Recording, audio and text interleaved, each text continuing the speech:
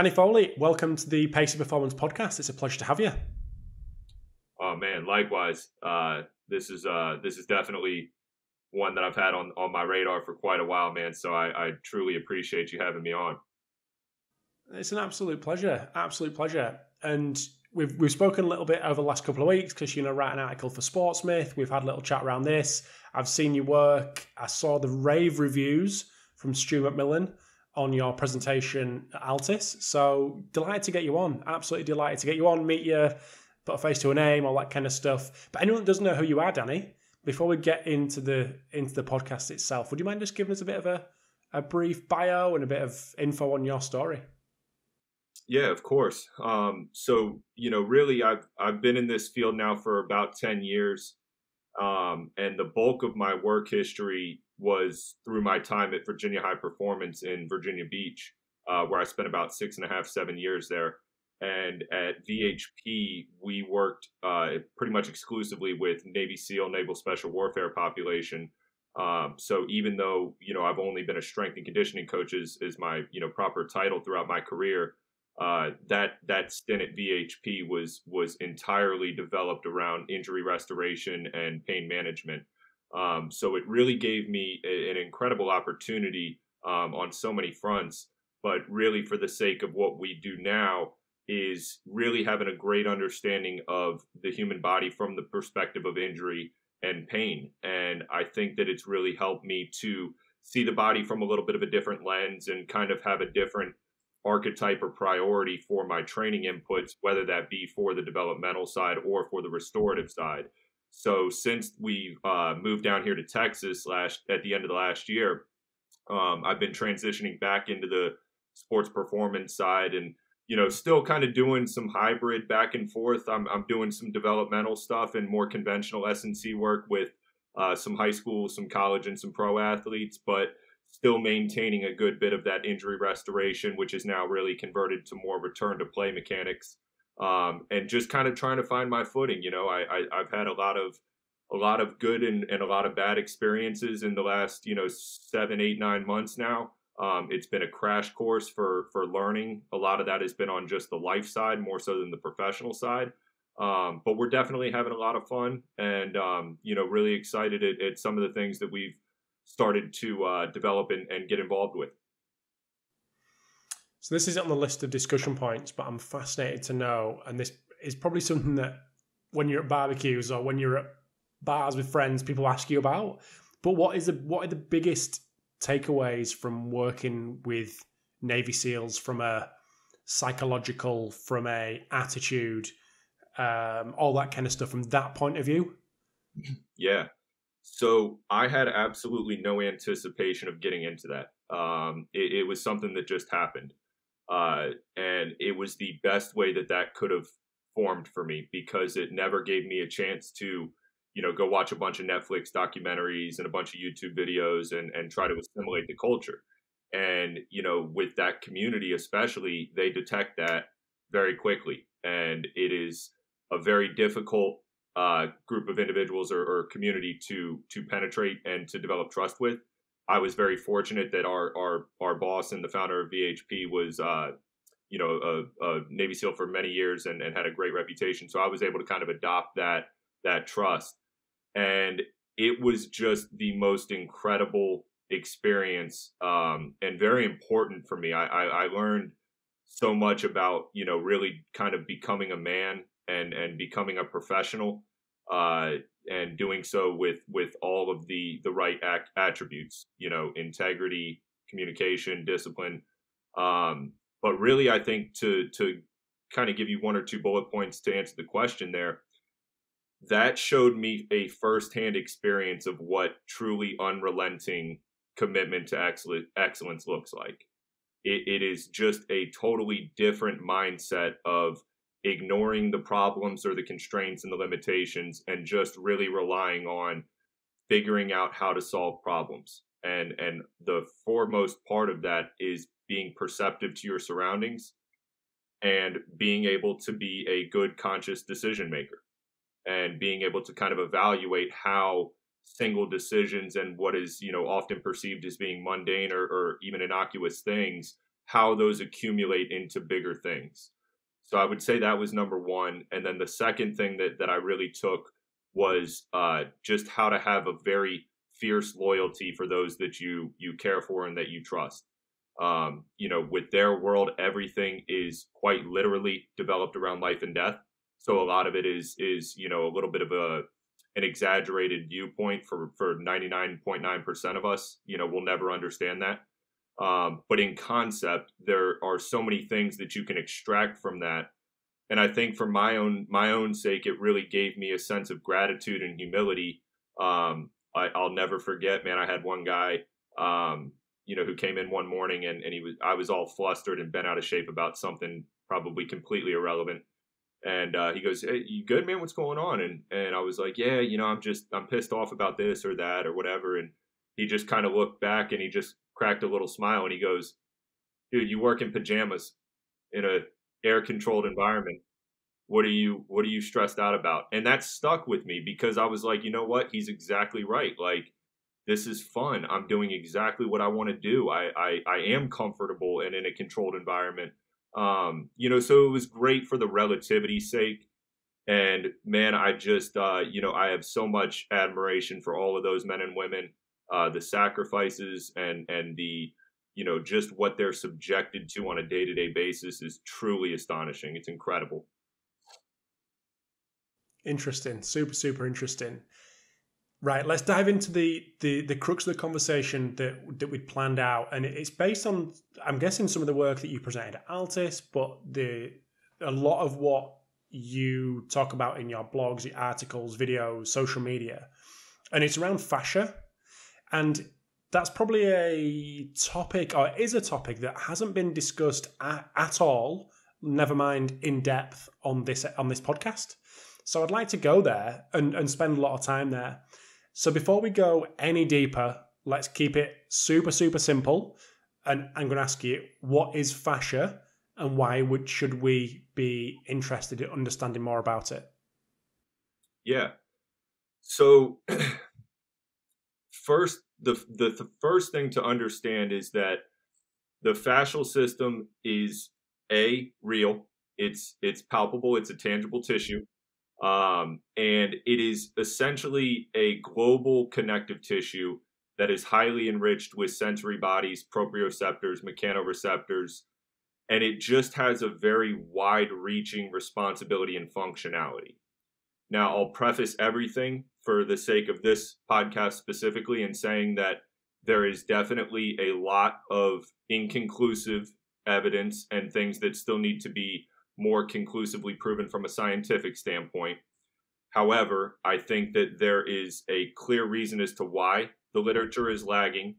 And I also feel that there is a lot of intuition that we all understand and just maybe haven't put some terminologies to it. But the fascial tissue specifically is really just collagen, water, and has different concentrations throughout the body. So, if we take, for instance, the plantar fascia of the foot or the IT band, that is a much more fibrous and dense tissue. Whereas if we go to the fascial that is, kind of covering the abdominal region, it's much more of a watery medium. It's much more elastic than it is fibrous. So even though this is one integrated and unified system and tissue throughout the body, there's different densities and concentrations throughout. The other thing that's of interest with the fascial system is that it has non-Newtonian properties. So it doesn't necessarily respond to stress or strain the same way that a muscle or other connective tissues like the ligaments and the tendons do. With all of that being said, the biggest priority with the fascial system for the sake of strength and conditioning coaches, physical therapists, athletic trainers, is understanding that there is an inextricable link with the fascial system and the musculoskeletal system. So I think about this like the energy systems. And if we think about the basics of the energy systems, we understand that we have three primary energy systems that are all working at all times, just in different capacities or in fluctuating manners. So the number one thing that I'll get pressed on with the fascial stuff is, well, when are we not training fascia? Well, I understand that. But when we are doing a 5K we are using different proportions of our energy systems as compared to when we're running a 100-meter sprint. So if we look at training parameters and the way that we can conduct and set up exercise, it works very similarly. There are going to be certain aptitudes that are going to be more predominantly musculotendinous based, but then there are going to be different layers or parameters where it will be a little bit more fascial based. And I know we'll cover this and get into it, but I think that's a really important starting point, because for my sake, nothing about this fascial approach or this fascial stuff is supplemental to what we've already understood and what we, on a broad scale all do. My interest is just kind of deviating at a certain point once we reach these peaks of strength and once we've established the foundations from a physical standpoint, to really try to focus more on the integrative aspects of movement as opposed to just continuing to pursue progressive overload. And I do think that that's an important distinction. So when it comes to how you think about programming, how you think about your philosophy, does this way of thinking in terms of understanding and integrating that fascial thinking, does it start from beginners all the way up? Or are you starting to try to understand it when you come into more advanced athletes? How does that play out? Yeah. So I definitely think that it is more so for the athletes who are already established and have developed kind of their rudiments and their foundations. If I can just kind of preface this with a quick backstory, the origins of this for me comes from a specific event. And this was back when I was at VHP, and I had an individual who was just coming off of a really nasty bout of deep thoracic cancer. And this was an active duty personnel. And, they had to crack his sternum, break all of the ribs on the right side of his body, cut through the pec, the serratus, the lat, to get down there and get everything out. So when he came to me, he had very obvious asymmetries, but we had a high priority because he was ready to get back and go. So when I saw him, it very quickly registered like, okay, the conventional stuff just is not going to work for this guy. We're going to have to do something different. So that led me to offset loading. Well, I wonder what happens if we put a 25-pound on this side of the barbell and a 10-pound on this side. And we started doing stuff like that. I'm like, okay, I like that. Well, that led me to this thing called fascial slings. I'm like, okay, this is interesting. And that led me to anatomy trains and Thomas Myers. So it started to kind of materialize from there. And we had so much success with that individual that I mentioned in 6 weeks that I was like, okay, there's something to this. We need to look into this a little bit more. And so from that point, I started to kind of just really delve deeper and deeper, and then have gotten to, the points that I have now with really just the total training archetype. But to get back to your point, everything about my work for a long time was predicated on injury and pain, as I mentioned. So I'm now in this kind of interesting space where now I'm trying to reapply and redevelop some of these things and really figure out, okay, how much of this is for developmental athletes for the sake of high performance and people who have low injury histories. What I'll say at this moment is, for pain and injury and for cases is the one that I just mentioned, I think that the fascial based approach definitively is better. I really do. I do believe that. I think for the performance side, it's a little bit more of like the side dish as opposed to the entree. Nobody's going to get around developing power, speed, acceleration, developing true levels of strength. But once you hit that point, and that's another one that's difficult to define, we say, how strong is strong enough? Well, is it different for a rugby player than a soccer player? I'd imagine so. I think that a second row rugby player needs to be more physically robust in terms of strength and power than a striker in soccer. However, whatever that context is, whatever that number is for you and your athletes, once we reach that point, I think it goes from pursuing progressive overload to actually deliberately pursuing the ability to improve the ability to tolerate variability. And so in other words, I want to express those strength and those power qualities in as many different ways as I can.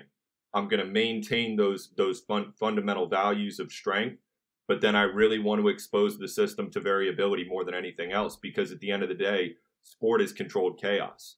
We cannot continue to sit here and say that football is a sagittal and baseball is a frontal plane sport. I think that's really arbitrary. It's chaotic. There's so many different angles and aptitudes and vectors that we load through and that athletes are forced to respond to. So I think that our training needs to mirror that as closely as we can without, obviously becoming gimmicky. So we'll come on to that importance of variability and this way of thinking and way of programming and way of building a philosophy around fascia. But firstly, I think it'd be prudent to start around actually assessing the fascial system and how you go about measuring quality, measuring how much of an impact you can have or can't have, and where that kind of baseline is. How would you go about that? Yeah, well, man, I was so glad that this was going to be a part of our dialogue today, because I actually just got back from a trip last week to South Carolina to meet up with my buddy Matt Aldridge, who's the strength and conditioning coach at Furman University, excuse me. They just came off of an incredible season this past year. And him and I are actually going to be doing a collaborative project that's going to essentially be the follow-up to the Fascia Chronicles. So we'll, obviously be putting that out here at some point soon. But our goal with this, to be perfectly candid, is to solve this question of how do we know when it's muscle? How do we know when it's fascia? How do we know when it's some combination, of each? I wish that there was a clear and definitive way of doing this. I wish that it was something that was just tangible and objective and measurable. We have a couple of ideas that I think are going to shed some light on how we can be a little bit more myopic to assessing the fascial system. But at the moment, measuring and tangibly evaluating fascia is virtually impossible. It's because, again, it's inextricable, and there's so much to this. But the measures and the mechanisms that have been done in some clinical settings are just impractical and inaccessible to 99% of us, right? So what I put together here recently, and I just put out a little ebook on this or whatever, but I came up with like a fascial line assessment battery. So if we think about our fascial lines, these are the primary fascial lines being the anterior functional line, the posterior functional line, the lateral functional line, and then the spiral line. These are things that have associating muscle groups and, work in tandem together. So for this, it's, it is a qualitative and it is a subjective analysis, but, I'm looking at basically the ability to lunge forward to lunging backwards, doing it with more of a coiling pattern or almost, trunk rotation pattern coming forward and then reaching overhead, going back, then looking at a lateral to curtsy lunge. And then the third one, looking at a single leg crossover hinge to a lateral trunk flexion or side bend. And then for the spiral line, looking at basically an upper body rotation with the arms overhead from a split stance.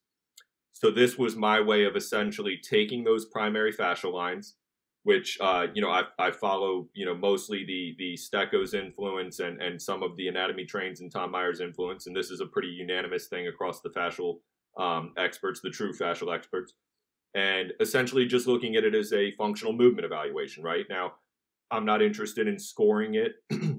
There's no need to do anything superfluous. For me, the way that I look at this is actually, I want to do, number one, I want to give them as least amount of input as I can in terms of instructing the movement. I'm going to show them one or two times and then just kind of see how their ability to replicate that is.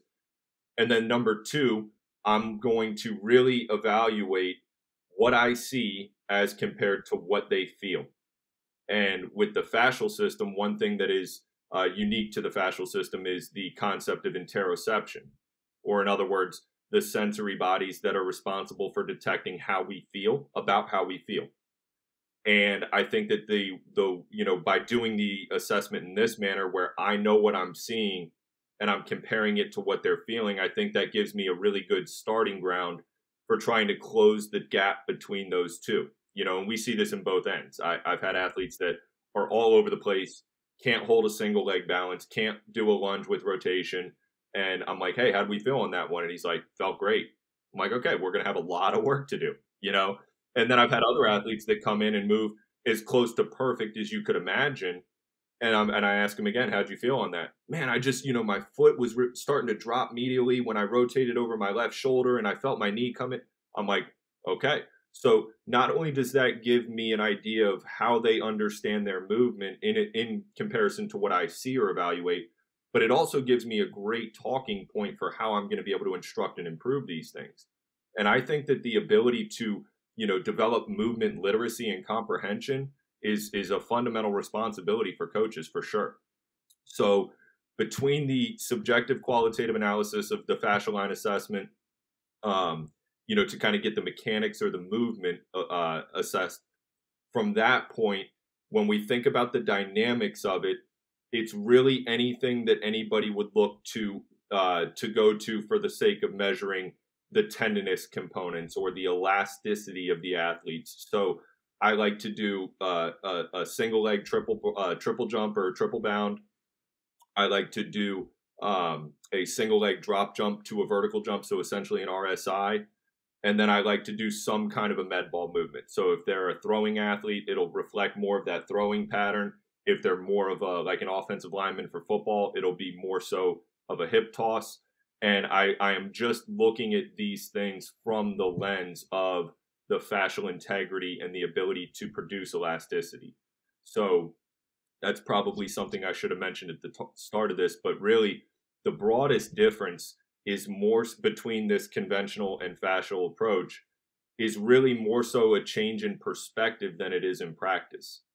80 to 90% of what I'm doing is not unique or different than any other practitioner or strength and conditioning coach. It's all the same stuff. But the perspective of which I'm evaluating it and then implementing strategies for what I'm evaluating is probably slightly different. And that's where this fascial stuff has really, kind of showed its value for me. Let's dive into some of those assessments, because if someone was to view you, running through a couple of the assessments that you've just mentioned, forward lunge, backward lunge, drop jump, and then a rebound, things like that. If anyone was looking from the outside, they would just think that's just a normal screening of movement, like if you didn't actually say anything or couldn't get inside your head. So would you mind setting these things up in terms of how you're thinking, and feel free to take any of the examples that you've mentioned and maybe contrast the two of how a normal movement screen may go, or may used to have gone with you potentially before you went down this road, and then how you think differently now, just to give people though that kind of contrast of, okay, Danny, this sounds great, but what is actually different? How are you actually thinking? Yeah. So I think the first point is I'm looking at things from an integrative perspective more so than an isolated. And I think if we look at, the kind of the history of muscular based testing, it's all isolated. It's, we're looking at, peak isometric force on a quad, single leg extension, so it's just much more of an isolated view. Whereas my interest is much more the integration of movement. So that first assessment, we have them go into an anterior lunge with a quarter rotation or with a coiling pattern, and then directly into a reverse lunge with an overhead reach. So the number one thing that I'm looking at on that is how do they sequence forwards to backwards and then backwards to forwards. And we can get very technical and nitpicky on this, right? Somebody who does not transition back from an anterior lunge could just have weak quadriceps. I fully understand that. But I also have seen plenty of cases where athletes can hold 7,500 pound dumbbells and do split squats or a rear foot elevated split squat. But when I have them do that anterior to posterior lunge, they're, rocking like they're on a boat, and they can't control that movement or that coordination. So that to me is indicative of lacking this integrative nature, which again, to me, goes to that fascial line and that anterior posterior line of being able to produce and then reverse the course of movement. The second thing I would say, the second thing that I would say is all of these movement evaluations are done barefoot, and they're done with a PVC pipe in the hands. So if we think about these lines as being globally integrated and running, really from the occipital lobe, for some of them all the way down to the base of the foot, coming from the anterior portion of the neck and working down through the arm line, and again, spanning the anterior portion of the torso, then for my interest, a fascial-based assessment or movement evaluation needs to have direct ground contact or interfacing with the ground, and also needs to have something that involves or demands the hands.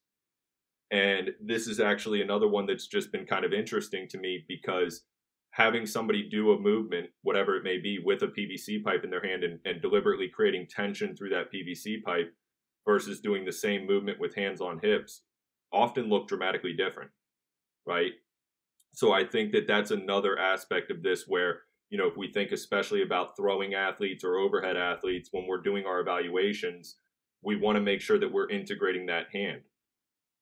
With the foot, that's really where, a lot of my interest starts and kind of sits, because again, for me, it's like, well, let's evaluate what they do in sport, and virtually any sport is going to have ground contact, ground interface, and then different foot positions, or what I refer to as pressurizing, that is going to change the kinematic sequencing up the chain. So I want to get kind of particular with how do they load when they're in more of a pronated position? How are they when they're more forefoot dominant, or if they're more hindfoot dominant, and then again supinated and everted? And with this, I've just come to find that for athletes who have had a very traditionalist style of training, and it's been very linear and sagittal and isolated dominant, whenever you take them outside of that, they just do not navigate it very well. So for my interest being, so tied to injuries and injury restoration, I really think that foot position and pressurizing alone is a strong indicator for how they're going to be able to, navigate and withstand different forces and different vectors that are going to be demanded of them in sport. So when we look at it from that lens, then it goes to the trunk, and, the base of support relative to the center of mass is a critical factor for ACL injuries specifically. And I think that that's another thing that, has just been remiss in a lot of the foundational stuff, is that relationship between where the foot is, where the pressure in the foot is, and then how the trunk is positioned, in relation to that. So whether we say that is, indicative of the deep longitudinal line, or if that's, the anterior posterior lines being in tandem and working, congruently above and below the hip, or if we just change that terminology to some of the more conventional terms, in either case, I think that there's a lot of significance to that. So I'm very keen on analyzing in this assessment battery, where does their trunk go relative to where their foot is? How does the arm position change the hand position? If I notice that somebody has trouble maintaining a full grip on a PVC pipe, which happens a lot more than I would have expected, then I'm going to go take a deeper look at the shoulder capsule, because normally the loss of grip or the inability to create a closed grip on something, especially in an overhead position, is indicative of some kind of a shoulder limitation or deficit. So I think it's a very broad and general way of giving me the exact points that I really need to emphasize and hammer. And it helps me tremendously with programming. And it really just kind of helps expedite that process for me to be able to put in place more of what's needed, rather than just assuming we all need dumbbell RDLs, bent rows, and dumbbell shoulder presses. I just don't think that's the case.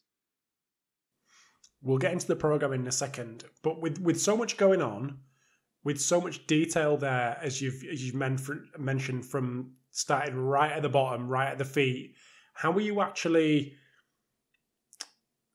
taking note of all this, given how subjective it can be, so then you can progressively monitor and understand if this person's improving, and especially with the integration of how do you feel? Like, how did that go? And then marrying up with what you actually saw. How does this come together into a kind of coherent system? Yeah. So I guess the first thing is like, I've never had the opportunity to work in a university setting for 5 or 6 years where I had force plate analysis and I had, all of these supporting modalities and supporting measures to help drive my programming. I sure wish I have, but I haven't, right? So for me, it's a little bit more of, being resourceful, so to speak. But with that being said, I think that the number one thing that I take away from it is really trying to develop and continue to work on the coaching eye and being able to really analyze movement for what it is. And the best that I've ever seen for this is Dan Pfaff. Watching any kind of film analysis with him is quite intimidating. It really makes you feel like an amateur very quickly.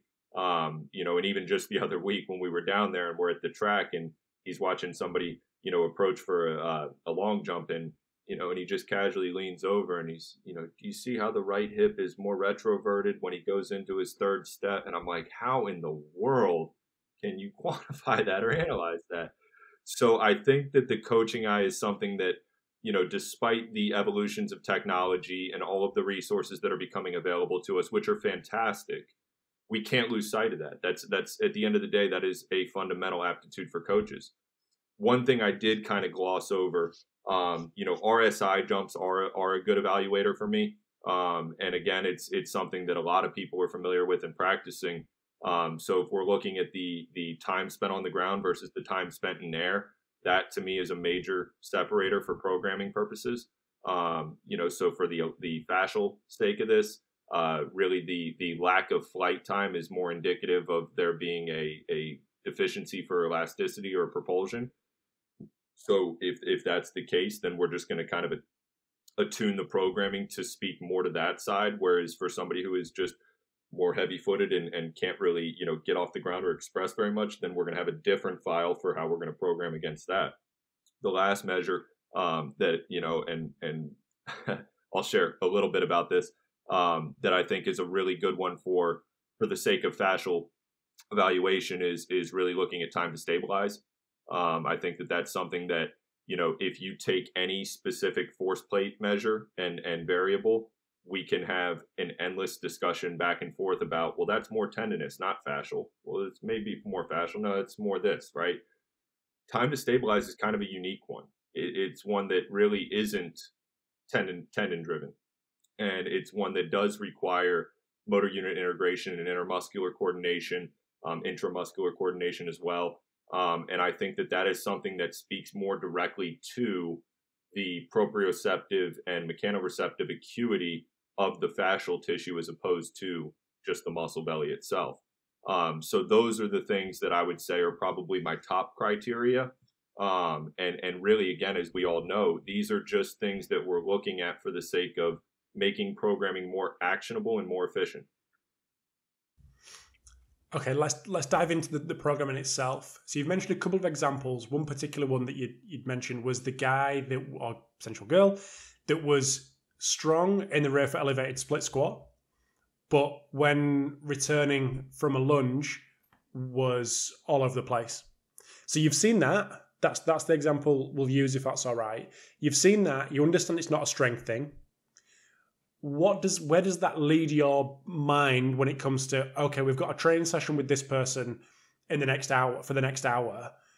How are you going to address that in a way that is attuned with this kind of way of thinking versus a traditional way? Will you just take us through that process?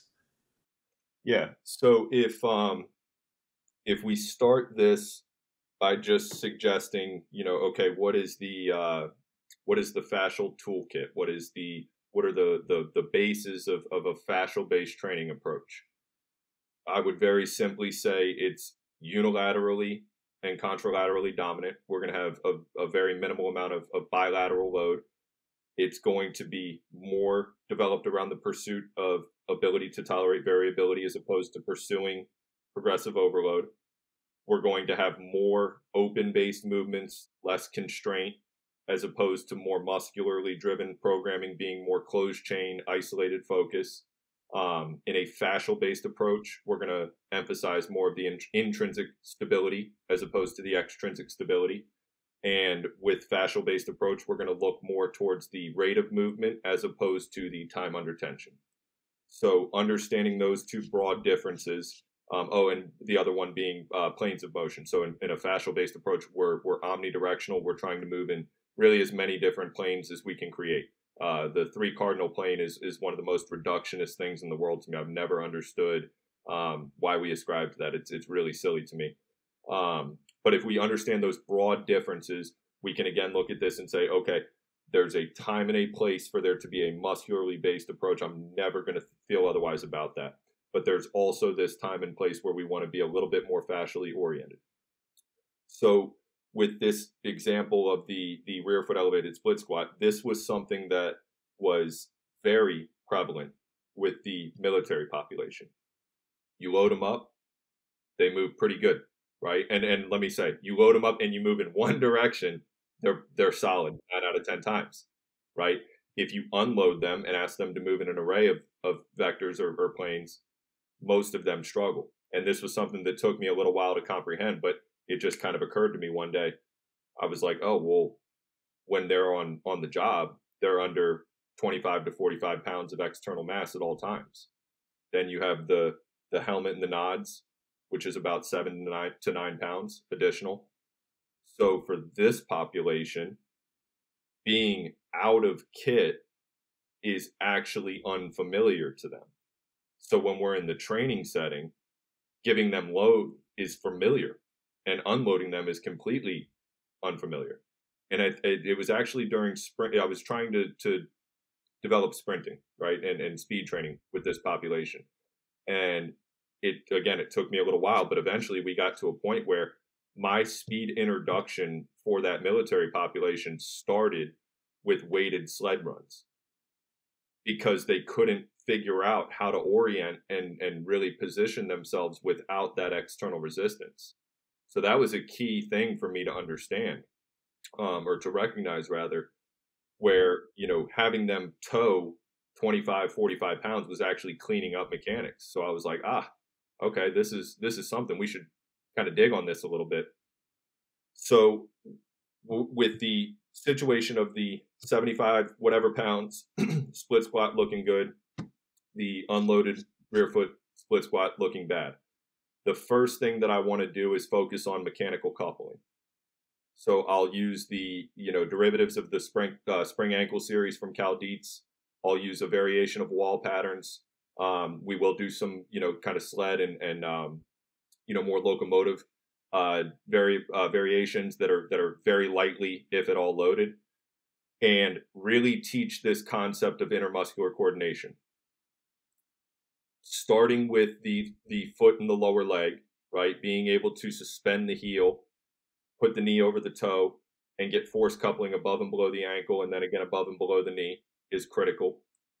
Being able to manipulate, manage, and move the upper body unloaded. So a lot of bridging, crawling patterns, plank push-up variations, and things of that nature.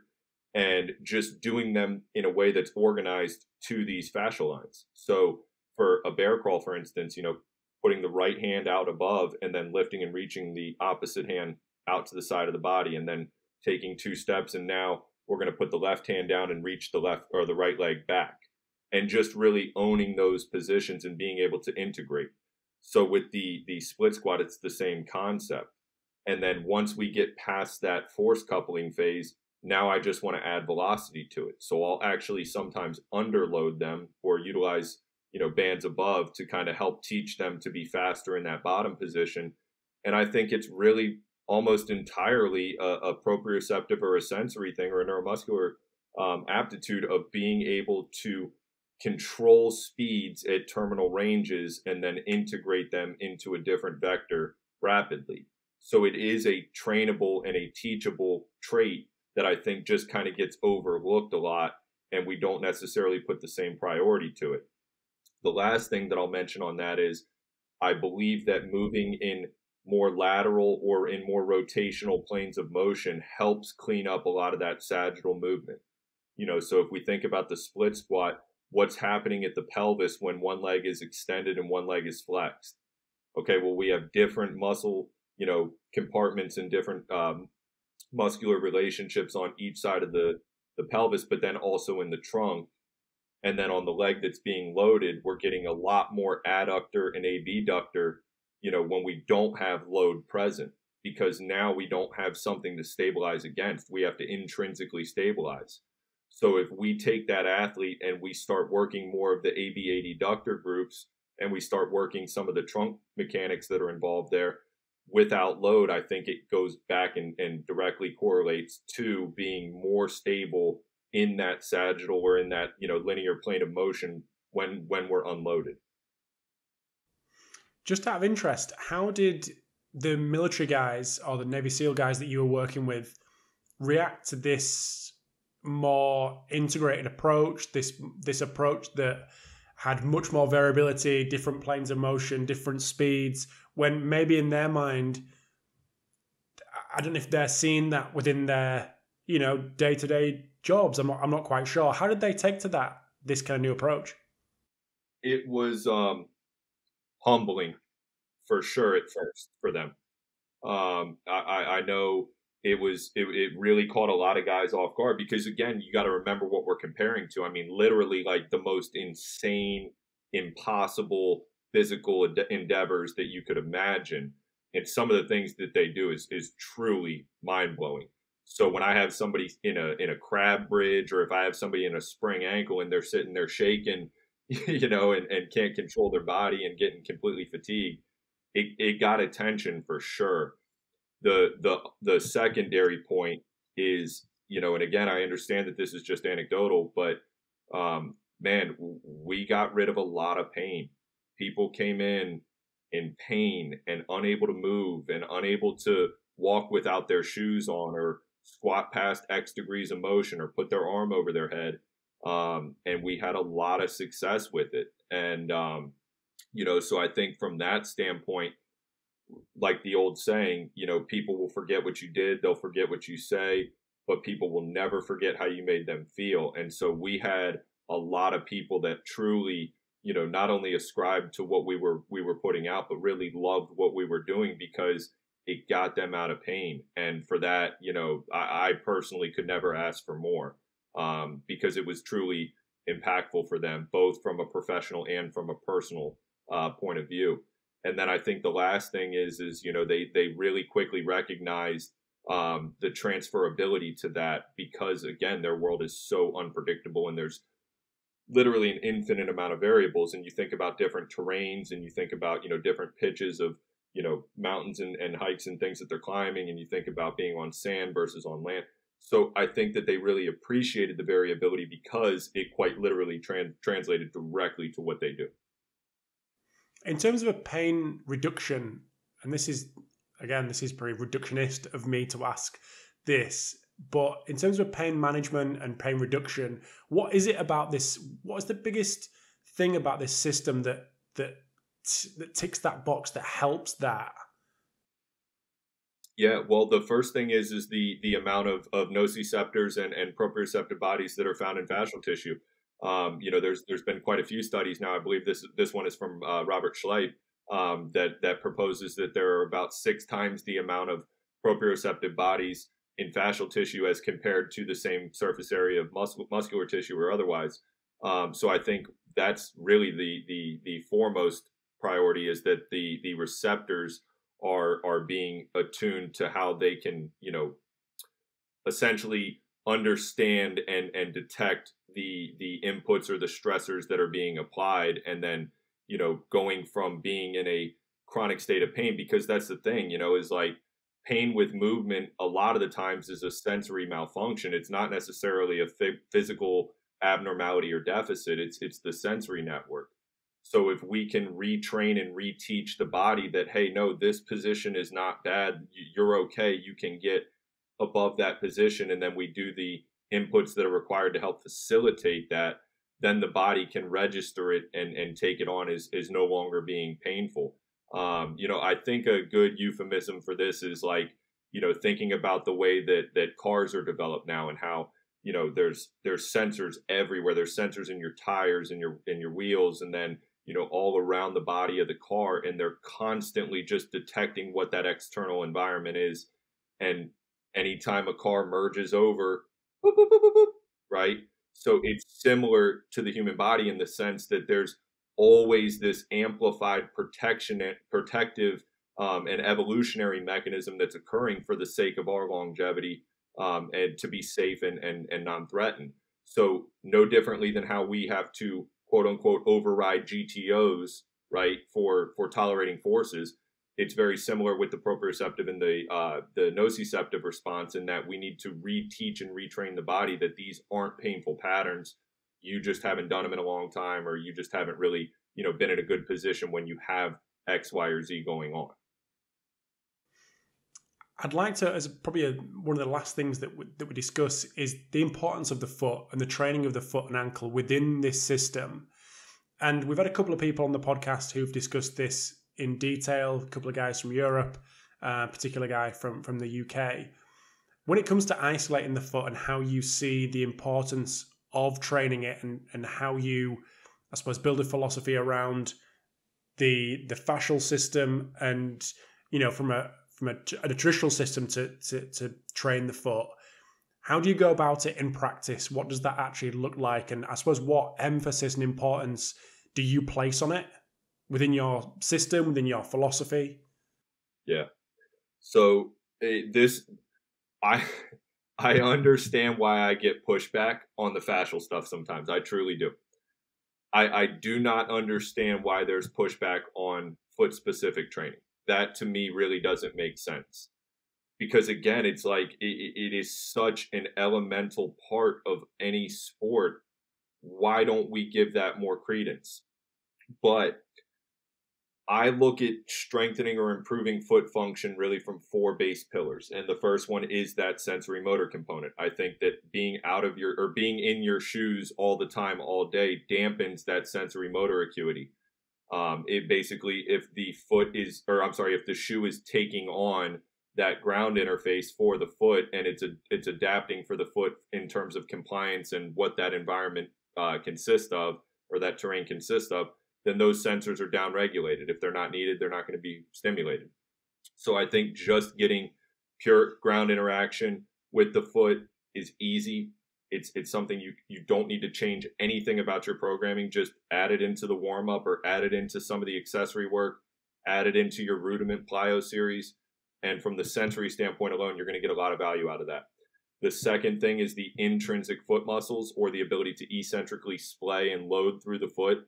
I think about this like force channels. So if we have 5 toes, 5 metatarsals, and we create ground contact with the foot, there should be a pretty even distribution of ground force coming through the foot, through those 5 channels, so to speak. So if we aren't able to supinate or invert the foot, then essentially we've lost 2 channels. So now we have to take what was once 5 and load through 3 points. And I think that leads to mechanical overload and essentially breaking down certain parts of the lower leg. So the intrinsic foot muscles are very easy to train as well. It starts again by getting out of your shoes. But from there, we want to be able to focus on splaying and melting the foot into the ground. So I think about this as having a broader surface area with the ground gives us a better opportunity to create stability. So anything barefoot, single leg, is going to start training those intrinsic foot muscles, hinging, lunging, anything. From there, once we've done more of the static components, I'll look to more of those rudiments. I think that A series, hop series, skip series, all of those are primary ways that you can load the intrinsic foot muscles. The third point is foot compliance, or the ability to interface and interact with the ground, with different vectors or different directions of force.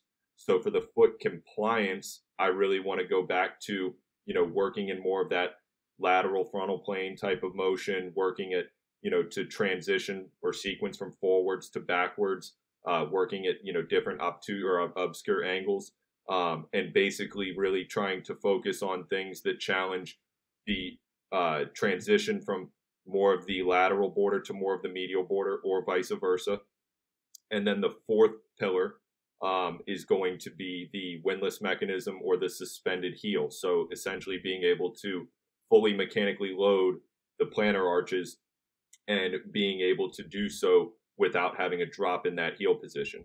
So I use the spring ankle series from Cal Dietz. I probably program that more than anything else into like one for one.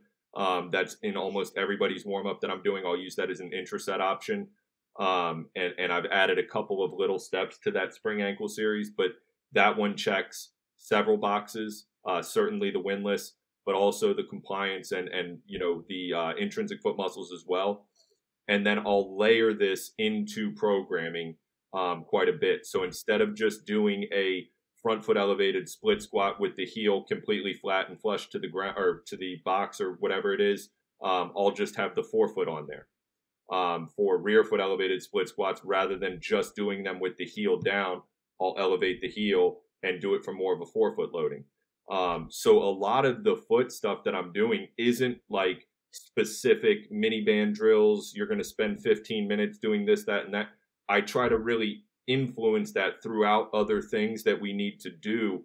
But rather than focusing on, again, for the rear foot, rather than focusing on, 10 pounds more each week or, just working on the progressive overloading of it, I want to do the same amount of load, but now change the foot position and do that for 2 weeks. And then we'll load more, or then we'll add tempo to it. Doing some of the rudiment series barefoot as opposed to just trying to do them faster or for longer durations. I just think that these are ways that we can build these things in and kind of collectively, I guess, kill two birds with one stone, so to speak.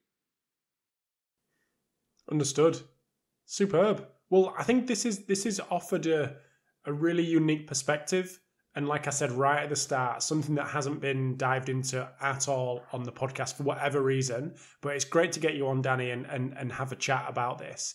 If anyone wants to check out any resources that you've got or more thoughts on this particular area, or any particular area, where's the best place for people to go? Well, for the fascial stuff specifically, our marquee product right now is the Fascia Chronicles. I'm happy to, I'll send you a little Sportsmith code for this too. So for anybody who's listening, we can knock 20% off of that.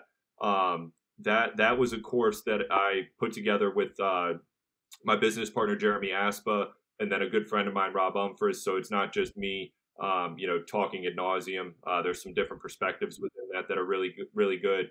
That was our philosophical fascial product. Right.